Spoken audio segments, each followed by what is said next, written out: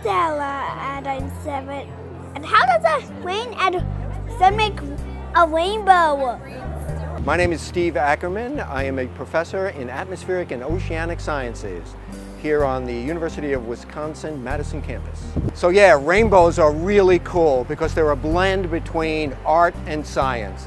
And it required a number of scientists to actually explain how they form, including Isaac Newton. Light from the sun is made of multiple colors. Not only the colors we can see, but colors that we can't see.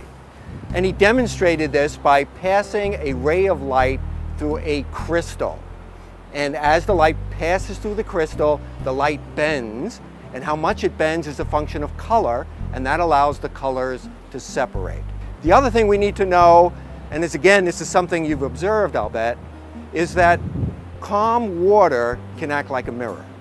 So now let's put all this together and talk about how the rainbow forms. So what happens is a ray of light hits an individual raindrop. As it goes in, it bends. That bending is a function of the color. If it goes in at the right angle, it hits the back of the drop, and the back of the drop acts like a mirror and reflects that ray of light back towards the front. It leaves the drop into the air, bends again. So those colors get separated, and eventually it reaches our eye. But only one color will reach our eye from every single drop.